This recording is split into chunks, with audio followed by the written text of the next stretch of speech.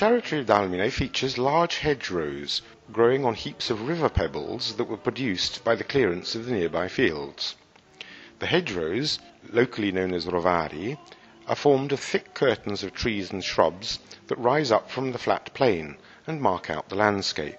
The rovari represent isolated outcrops of hill vegetation in the midst of the plain. Some can still be found at the northern end of the university's sports facilities and hall of residence, as well as to the west of the laboratories.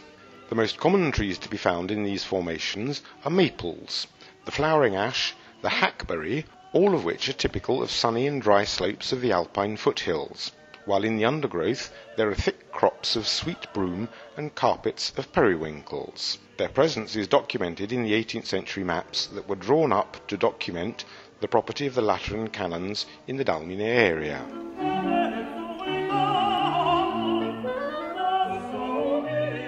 The rovari offer good nesting places for various birds that are at home in the forests and in the intermediate zones, such as the great tit, the blackcap, the green finch, the serin, and the chaffinch. These species use the green areas of the university for feeding.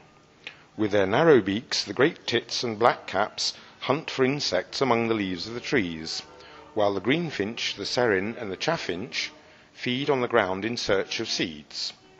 Magpies nest in the maples that stand along the building in Via Cavour.